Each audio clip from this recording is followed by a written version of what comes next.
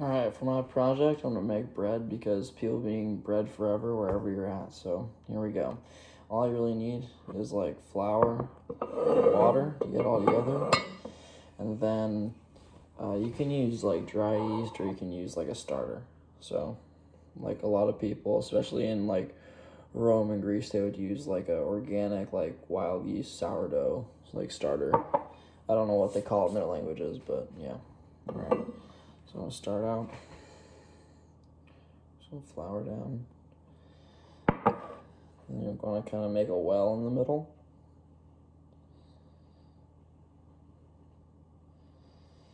And then you can add your starter.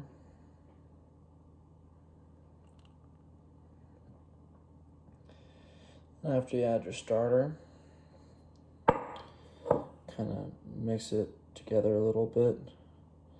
Make another little well. Then you're gonna add a little bit of water.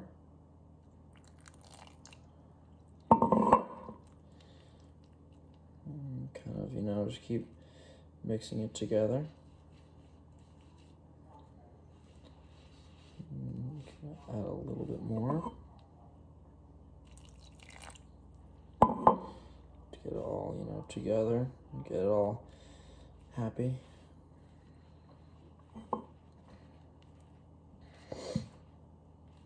Add a little bit more water. And keep just,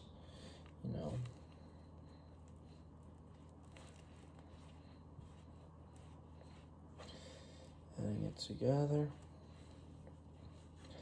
And eventually you'll end up with a big round ball of dough.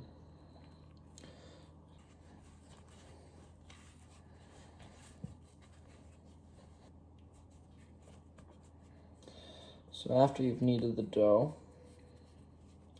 what you are going to do is let it sit on a counter or the resting wherever you want. It's a good place for it to rest. And then you are going to cover it with a cloth or a towel, a dry one, doesn't have to be damp or anything or whatever.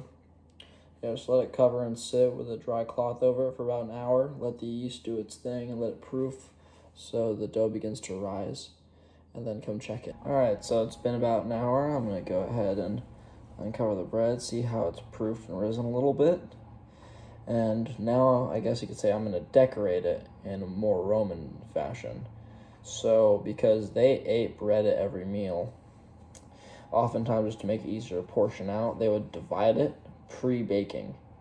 So with my little bread like dough ball thingy, I'm going to divide it into the way it's shown in like there's like carbonized bread in like Pompeii and Herculaneum, and it showed that they would, with a knife or something, maybe like a stiff piece of wood, they would divide the bread like this in 6 or 8 pieces oftentimes. So I'm going to do 8 today just because it's easy.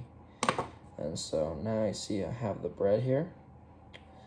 I'm going to throw in the oven now until it gets all brown on the top and is cooked thoroughly.